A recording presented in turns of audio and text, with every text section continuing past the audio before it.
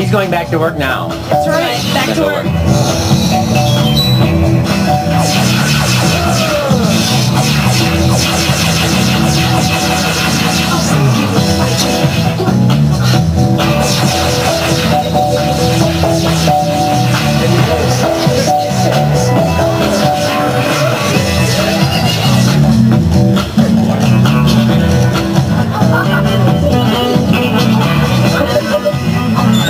See, if I had had this in high school, I would have gotten a date. Double dates. Ooh.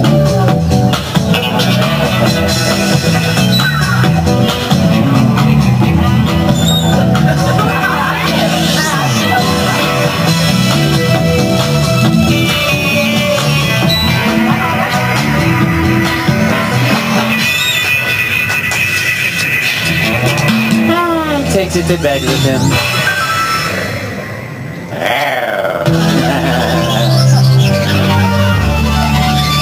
Well, I can't wait to integrate Nintendo DS into my everyday life, and I want you to hear what some developers are saying about some of the fantastic features, like wireless.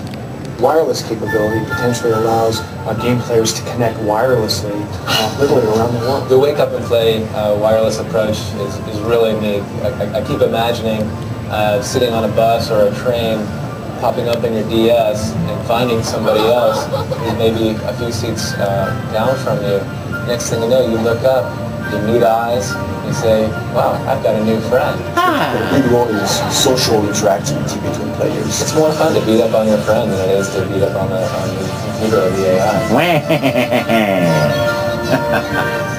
Touchscreen, I love this. The feature that for us is the most revolutionary is the touchscreen. Touchscreen is a very blank canvas for a game designer to be able to design their own input features. And holding the hardware, holding the device, I would say having even a much more physical contact with it, that is going to generate automatically more emotion, more excitement, and more fun for the player, which is basically what we are here for. 触れる、押す、あとこするとか、滑るとか、なんか撫でるとか、今までないこの接触するところに対する言葉がたくさん生まれてくるところがものすごく素晴らしいと思います。We love the dual screen. Dual screen is an amazing thing for a game designer. Well, traditionally in the handhelds, you haven't been able, because of the size of the screen, to get a lot on the screen at the same time. With the DS, you can have some of the information on one screen while you're not interrupting the game on the second screen. The Nintendo dual screen is something that we're really excited about developing for. It's very innovative, which is classic Nintendo, that they've taken the form factor and taken it to the next level.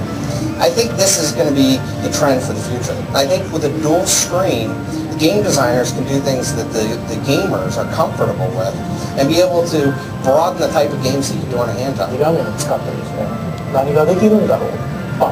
相手と対戦した時には4画面であったりとか6画面、8画面とどんどん広がっていくわけですよ。そういう面白さがやっぱり一番あるんじゃないかなと思ってます。Other features, DS has left and right controls, and A, B, and X, Y controls, and the familiar plus pad and select button. It has great sound processing with 16-bit sound. The cartridge format gives a lithium battery long life. There are two ports, one for your Game Boy Advance games and another for your DS format games with memory expansion and access. It's an instant library of over 500 games. And look, it has speech recognition. Bark! Arf! Thank you.